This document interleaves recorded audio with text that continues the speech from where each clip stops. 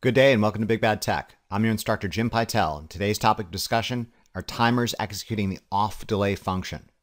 Our objective is to introduce the off-delay function and put it to use in some illustrated examples.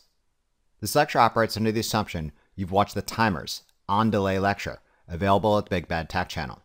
The Timers On Delay lecture discusses timers in general, introduces common timing functions, and discusses the on-delay function in some depth. If you haven't watched this lecture yet, or only dimly recall its contents, please take the time, pardon the pun, to do so now. Recall that a timer is a control device that exhibits a time-based shift between the assertion of its controlling input and the activation or deactivation of its associated contacts. Timers can perform numerous functions, including, but not limited to, on-delay, off-delay, on and off-delay, the flash, repeat, or recycle function, positive or negative edge-triggered one-shots, cumulative on-delays, and more. Today's lecture deals exclusively with the off-delay function. Before we dive into an in-depth discussion of the off-delay function, allow me to perform a brief walkthrough and review of the other common timing functions. My intention in doing this walkthrough is not to confuse you, but rather to compare and contrast their behavior with one another. Repeated exposure to this topic is the best tactic because similar terms are employed for different functions, and it'd be a horrible mistake to confuse one function for another. Expect me to revisit this exact same walkthrough of common functions every time we have occasion to discuss a new one in depth. Recall that a timing diagram of a timer executing the on-delay or delay-on-energize function would look like this. When the controlling input is energized at this instant here, the associated contacts do not instantaneously switch to their opposite state. The normally closed time-open contact remains closed, and the normally open time-closed contact remains open.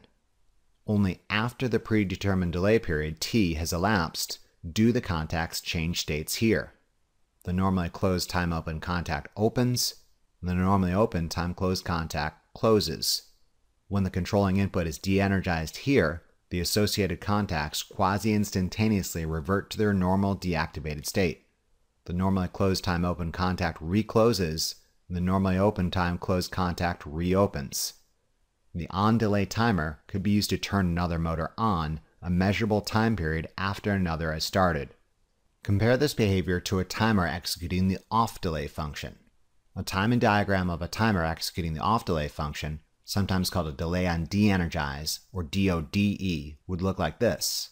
When the controlling input is energized at this instant here, the associated contacts quasi-instantaneously switch to their opposite state, just like a regular control relay. The normally closed time-closed contact opens, and the normally open time-open contact closes.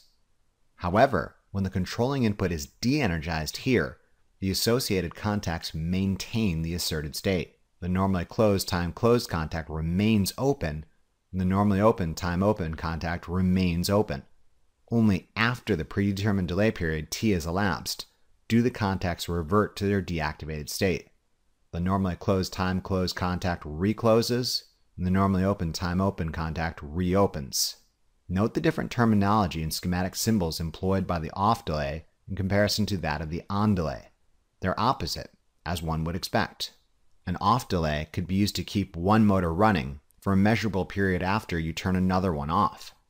Note for this general purpose orientation, I've purposely simplified the timing diagram of an off-delay timer. Compare this behavior to a timer executing the on and off delay function. A timing diagram of a timer executing the on and off delay function would look like this. An on and off delay, as the name implies, executes a combination of the on delay and off delay function. When the controlling input is energized at this instant here, the associated contacts do not immediately switch to their opposite state. The normally closed contact remains closed, and the normally open contact remains open. Only after the predetermined delay period T1 has elapsed do the contacts change states here. The normally closed contact opens, and the normally open contact closes. This is the on-delay portion of the on and off delay function. When the controlling input is de-energized at this instant here, the associated contacts do not immediately switch to their opposite state, but rather maintain their activated state. The normally closed contact remains open, and the normally open contact remains closed. Only after the predetermined delay period T2 has elapsed do the contacts revert to their deactivated state. The normally closed contacts reclose, and the normally open contacts reopen. This is the off delay portion of the on and off delay function. A symmetric on and off delay timer means the on delay and off delay time period are equal to each other. T1 equals T2. To set a symmetric on and off delay timer would necessitate only one delay adjustment. In contrast, an asymmetric on and off delay timer means the on delay and off delay are not equal to each other. T1 does not equal T2. Timers executing an asymmetric on and off delay would require two independently adjustable delay periods. An on and off delay timer could be used to coordinate two motors such that motor B stops a period after motor A starts, then motor B stops a period after motor A stops. Note, for this general purpose orientation, I've purposely simplified the timing diagram of the on and off delay timer. Compare this behavior to a timer executing the flash function, sometimes called repeat or recycle. A timing diagram of a timer executing the flash function would look like this. When the controlling input is energized at this instant here, the associated contacts continuously alternate between the activated and deactivated state with a measurable period. Similar to our previous discussion about on and off delay timers, flash function might be symmetric, where the activation period is equal in magnitude to the deactivation period, or asymmetric, where the activation and deactivation periods are independently adjustable. A symmetric flash would necessitate only one adjustment. In contrast, an asymmetric flash would necessitate two adjustment points, one for delay period T1, one for delay period T2. The flash function could be used to create a super annoying warning strobe when a motor is energized, or perhaps timeshare a load between two different motors. Compare this behavior to a timer executing the one-shot function. A timing diagram of a timer executing the one-shot function would look like this. For a positive or rising edge triggered one-shot, when the controlling input is energized at this instant here, the associated contacts only temporarily assume the opposite activated state for a period T, and then revert to their deactivated state, despite the controlling input still being energized. This would be a rising or positive edge triggered one-shot, and essentially does exactly what the name suggests, and that the one-shot function is only enabled once for a period T on a rising or positive going transition of the controlling input. Alternatively, a negative or falling edge triggered one-shot is one that the one-shot function is only enabled once for a period T on a falling or negative going transition of the controlling input. One-shots can be used to assert an output for a desired time period following the energized or de-energized transition of another device. One-shots are particularly interesting because manufacturers occasionally include a slew of handy features, including resets and retriggerable versus non-retriggerable one-shots. Note, for this general purpose orientation, I've purposely simplified the timing diagram for rising and falling edge one-shots. Finally, compare this behavior to a timer executing the cumulative on-delay function. A cumulative on-delay timer is a record-keeping function where the timer does not temporarily shift the outputs, but rather keeps track of how long its controlling input has been energized. Only after the controlling input has been asserted for the predetermined period of time do the outputs respond. Note, despite the controlling input being discontinuously energized, only once the timer has accumulated the required delay period here do the contacts switch to their activated opposite states. Such a timer could be used to keep track of how long a particular controlling input has been asserted, and then alert the system that some maintenance or other task must occur. I like to think of cumulative on-delay timers as little accountants that keep track of how long the controlling input has been asserted and continually monitor how much time remains in the bank before it activates the output. Note, for this general purpose orientation, I've purposely simplified the timing diagram for cumulative on-delay timers. To be sure, there are other timer functions and twisted offspring of unholy unions of these common functions. However, these are more than likely the most common timer functions you'll run across.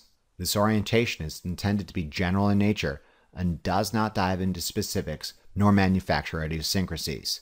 Be aware of subtle differences in different terminology used to describe the same features. Returning to the topic at hand, off-delay timers, sometimes called delay on de-energize timers, you'll recall that a timing diagram of a timer executing the off-delay or delay on de-energize function would look like this. When the timer relay controlling input is energized by pilot voltage, the associated contacts immediately change to their opposite activated states, just like a regular control relay. However, when the controlling input is de-energized here, the associated contacts do not respond immediately, but only do so after a predetermined delay period. The name says it all. Off delay, or delay on de-energize, means that the contacts transition to their opposite states only after a period of delay of the controlling input being de-energized.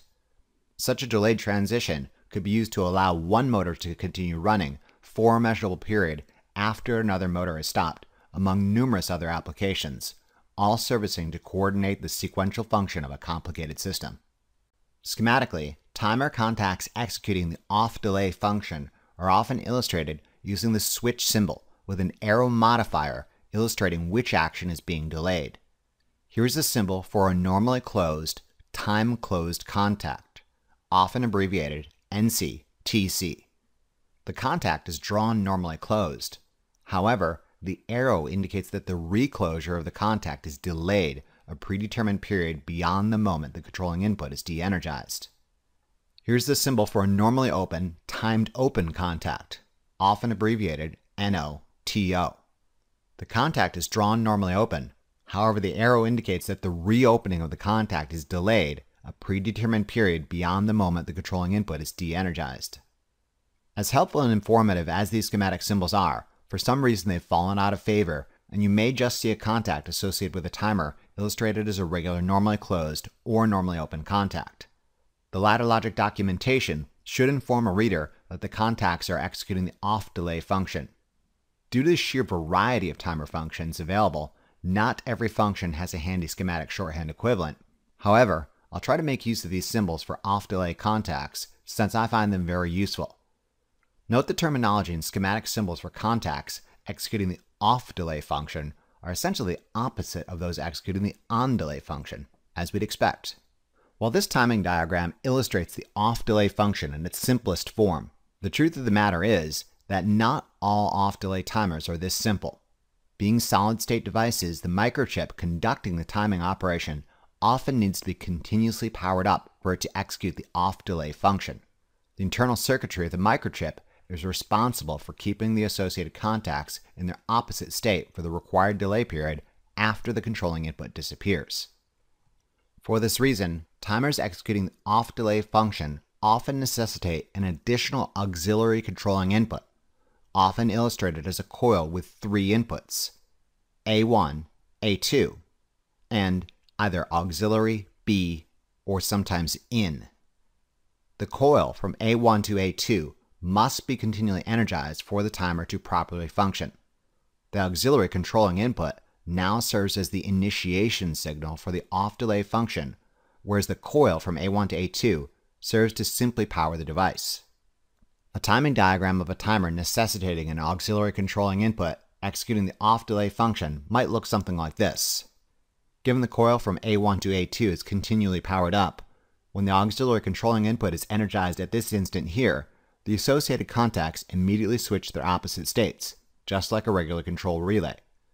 However, when the auxiliary controlling input is de-energized here, the associated contacts do not respond immediately, but rather only after the predetermined delay period T has elapsed. Note, for the purposes of this general lecture, I'm trying to avoid getting entangled in manufacturer specifics.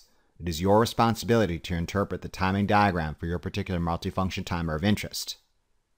Note if a timer necessitating an auxiliary controlling input executing the off-delay function lost power to the coil during the off-delay period, the associated contacts would halt the delay, immediately return to their deactivated state, and reset the timer. This allows an off-delay timer conducting the delay to be overridden by an emergency input for immediate stop purposes. We'll examine this feature in a moment. To set up a multifunction timer to execute the off-delay function, a technician must first choose the correct function and then set the delay period. Here's an example of a multifunction timer with both a two-terminal coil and an additional auxiliary controlling input. A timing diagram of this timer executing the off-delay function looks exactly as I've illustrated. This particular timer can perform 8 different functions, A through H. To set this particular multifunction timer to perform the off delay function for a period of 5 seconds, a technician will rotate the function selector to function B, the off delay function as illustrated in the table. Then a technician would choose an appropriate delay. This particular multifunction timer necessitates a two-step process to adjust the delay period. First, select the range and then adjust the range percentage. The range selection presents possibilities from 1 second up to 100 hours. The percentage then can be used to fine-tune the delay period inside this range. For example, 50% of 10 seconds would be a delay of 5 seconds, as would be 5% of 100 seconds. However, 50% of 10 seconds would allow finer tuning around the 5-second region. Note this timer has two indicator LEDs, one that indicates when the device is powered up, and another that indicates when the outputs are in their activated state. Unfortunately, it does not have an LED indicating when the auxiliary controlling input is asserted. This would be a great feature, but sometimes you got to work with the tools you've got at hand. You know you set up the timer correctly if you power up the device, assert the controlling auxiliary input at this moment here, then see the output immediately change states. When the controlling auxiliary input is de-energized at this moment here, the outputs do not instantaneously revert to their deactivated state, but rather maintain the activated state for an additional 5 seconds. After this off delay period has elapsed, the contacts return to their deactivated state as we'd expect for an off delay timer. Troubleshooters take note. A multifunction timer executing the right function at the wrong time needs to have the delay adjusted. In contrast, a multifunction timer executing the wrong function at the right time needs to have the function adjusted. I'd like to say the misinterpretation of functions is a rare occurrence, but it isn't, and you need to be aware of this possibility. Let's now move on to the remaining topic of this lecture, putting a timer executing the off delay function to use. The off delay is again characterized by a delayed transition of the associated contacts a period after the controlling input has been de-energized. For these examples, we'll make use of a multifunction timer that necessitates the coil be continuously powered up and requires the use of an auxiliary controlling input as illustrated in this timing diagram. The classic introductory example of an off-delay timer is the time-delayed response of 2 pilot lights. Note the coil of the timer relay is continuously powered up by the connection in rung 1. The e-stop would serve to completely depower the timer and the whole system. The 3-wire control circuit in rungs 2 and 3 serves to simultaneously energize the coil of a regular control relay CR1 and the auxiliary controlling input of timer relay TR1. Contact CR1A is associated with a regular control relay CR1 and serves only as a holding contact, allowing the circuit to maintain the last asserted state. Rung 4 contains a normally closed, time-closed contact TR1A associated with timer relay TR1 in series with a red pilot light. Rung 5 contains a normally open, timed open contact TR1B associated with timer relay TR1 in series with a green pilot light. Let's assume the timer executing the off delay function is set to execute a 5-second delay. Note the start state of this system is red light on, green light off. When an operator presses the start push button, the coil of control relay CR1 and the auxiliary input of timer relay TR1 are both energized. Contact CR1A immediately switches to the activated closed state and establishes a holding circuit, which allows an operator to release the start push button. Similarly, the contacts associated with timer relay TR1 executing the off delay function also immediately change states. TR1A opens and TR1B closes. The red light turns off and the green light turns on. When an operator presses stop, both the coil of control relay CR1 and the auxiliary controlling input to the timer relay TR1 are de-energized. Contact CR1A immediately returns to the deactivated state and removes the holding circuit. However, given the internal circuitry of the timer relay is still powered up, the contacts TR1A and TR1B executing the off delay function, however, remain in their activated state. Only after the predetermined delay period of 1, 2, 3, 4, 5 seconds has elapsed do these off delay contacts return to their deactivated states. The normally closed time-closed TR1A contact recloses, and the normally open time-open TR1B contact reopens. The red light turns on and the green light turns off 5 seconds after an operator has pressed and released stop. Consider the utility of the e-stop. Recall that the lights only return to their deactivated state after the adjustable delay period elapsed. The position of this e-stop therefore serves to completely depower the timer and override the delayed stop period afforded by the timer executing the off delay function and bring the system to an immediate stop without a delay. Allow me to demonstrate. As previously, when an operator presses and releases start, the coil of control relay CR1 and the auxiliary controlling input of timer relay TR1 are both energized. Contact CR1A immediately switches the activated closed state and establishes a holding circuit. Similarly, the contacts associated with timer relay TR1 executing the off delay function also immediately change states. TR1A opens and TR1B closes. The red light turns off and the green light turns on. When an operator presses and releases stop, both the coil of control relay CR1 and the auxiliary controlling signal to the timer relay TR1 is de-energized. Contact CR1A immediately returns to the deactivated state and removes the holding circuit. The contacts TR1A and TR1B executing the off delay function, however, remain in their activated state as long as the timer remains powered. The timer begins the 5-second countdown. However, let's say an operator needs to bring this system to an immediate halt halfway through the count.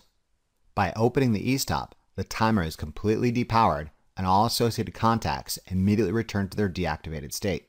The normally closed time-closed TR1A contact immediately recloses, and the normally open time-open TR1B contact immediately reopens. Reclosure of the e-stop will return the system to the start state. The red light turns on and the green light turns off. The e-stop therefore overrides the ordinarily delayed transition for the purposes of an immediate stop. Additionally, by completely depowering the timer, the count is customarily reset back to 0. Note the e-stop can also be repositioned such that it affects only rung 1, thereby serving to depower the timer only. Consider this slightly modified circuit, illustrating the time-delayed response of an off-delay contact. Note we've ditched the regular control relay CR1 and the holding contact CR1A. CR1A has been replaced with TR1C, yet another normally open time-open contact associated with timer relay TR1 executing the off delay. Let's assume the off delay period is set to, again, 5 seconds. If you truly understand the behavior of an off delay timer, you should be able to predict how this system works given the following 2 scenarios. First, when an operator presses and releases start, and then presses and releases stop. And 2, when an operator presses and releases start, and then presses and holds stop open for a period of longer than 5 seconds. By all means, pause the lecture and think about this. If you're tracking, here's how this circuit responds to the first scenario, when an operator presses and releases start, and then presses and quickly releases stop. The start state of the system is such that the red light is on and the green light is off, and the coil of timer relay TR1 is energized. When an operator presses stop, the auxiliary controlling input of timer relay TR1 is energized. TR1C closes and establishes a holding circuit, thereby allowing an operator to release the start push button. TR1A opens and turns off the red light. TR1B closes and turns on the green light. Let's now examine the first scenario, where an operator presses and quickly releases the stop button. When an operator presses the stop button, the auxiliary controlling input to the timer relay is de-energized, and the counter begins the off-delay countdown period. The associated contacts, TR1A, TR1B, and TR1C, do not immediately return to their deactivated state, but rather remain in their activated state for the adjustable delay period. TR1A remains open, TR1B remains closed, as does TR1C. The red light remains off, the green light remains on, and the holding circuit remains established for the adjustable delay. If an operator released the stop button prior to the off delay period elapsing, the reclosure of the stop button reasserts the input to the timer relay. The timer resets and the contacts remain in their activated state. Therefore, pressing and quickly releasing the stop button does not stop the system due to the still established holding circuit made possible by the off delay timer. The second scenario is different. only when an operator has enough patience to hold the stop button open for a period of longer than the adjustable delay period of 1, 2, 3, 4, 5 seconds do the associated contacts associated with the timer relay change states. TR1A closes, TR1B opens, as does TR1C. The red light turns on, the green light turns off, and the holding circuit is broken. An operator can now release the stop button. If you think about it, the function of the stop button in this circuit is to allow an operator a full 5 seconds to contemplate if shutting down this system is really what they mean to do. Such a circuit could be used to ensure that the shutdown of some ordinarily mission-critical system isn't just some passing fancy, but rather an intentional action you're at least willing to wait for 5 seconds to happen. As previously, the e-stop would serve to completely depower the timer relay for purposes of overriding the off delay.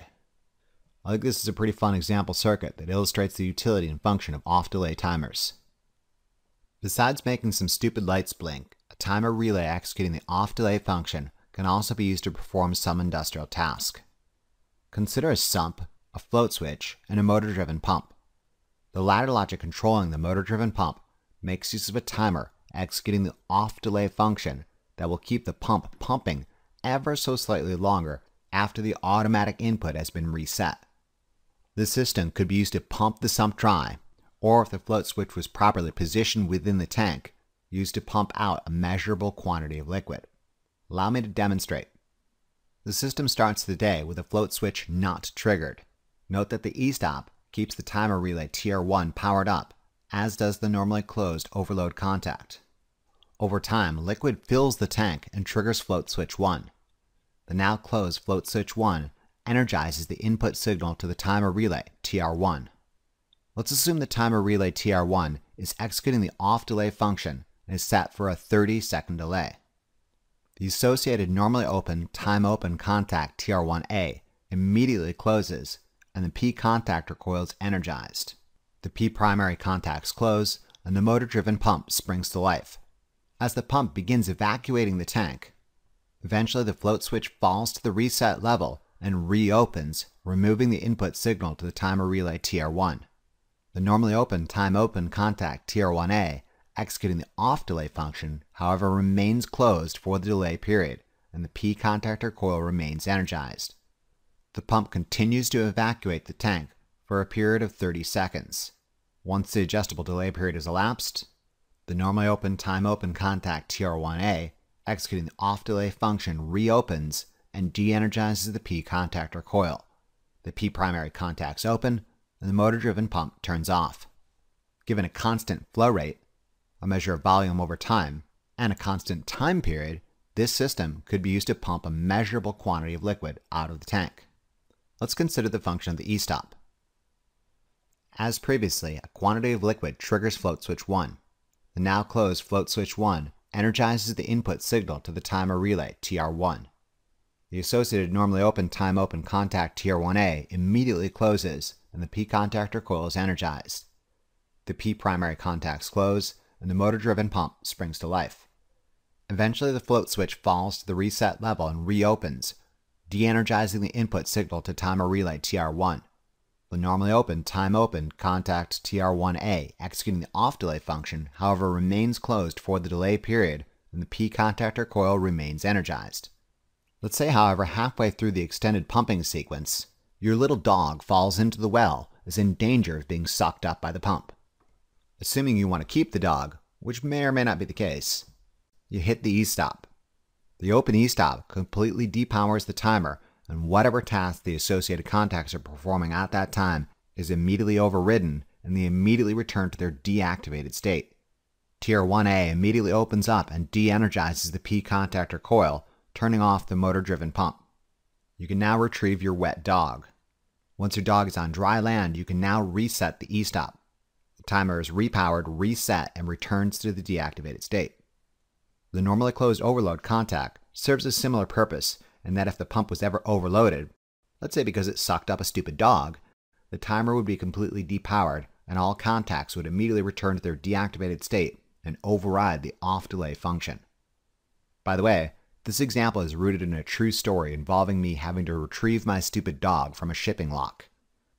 Moving on, off-delay timers can also be used to synchronize separate industrial tasks. For example, consider two motors, A and B, that must start simultaneously. However, motor B needs to keep running 5 seconds long after motor A is shut down.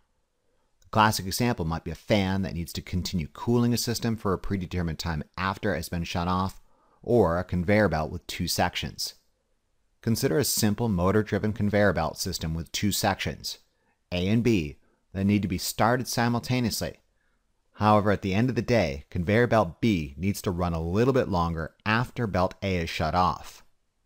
A technician charged with shutting down the system would initiate the shutdown the moment the last box tumbles off belt A and falls on belt B. Belt A should immediately shut down, but belt B should continue to run for a predetermined off-delay period, then it too will shut down. Such a system could be used to ensure that both belts are cleared at the end of the day.